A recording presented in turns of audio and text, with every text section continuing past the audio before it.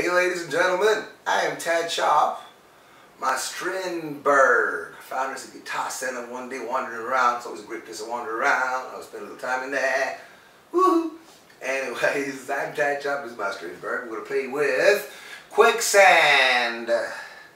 Yes, Quicksand from Max's Pedals, the distortion box. Also followed by the knockout box from Electroharmonix, Eventide Space Box, and Digitech Jam Man with delay. Then pumped through an orange microterror amp that's smaller than a little paper bag, a lot smaller than the lunchbox I've ever had, and a Black Star HD110 speaker.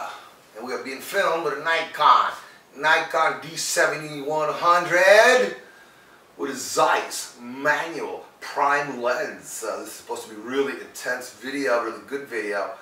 We'll see when it comes out, and then we'll pass the jury because I'll put it up on YouTube, and y'all should comment on the video quality because I need to find out what you guys think about this Nikon D7100 with its Zeiss lens, which is supposed to be very, very good. Killer combination, high def quality DVD stuff, video. That's what the hype Nikon says. Do you agree? I want to know. Write it down. Thank you. Anyways, a little rock and roll for you. Coming up.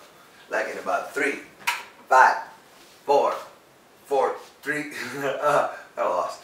2, 1, and here we go.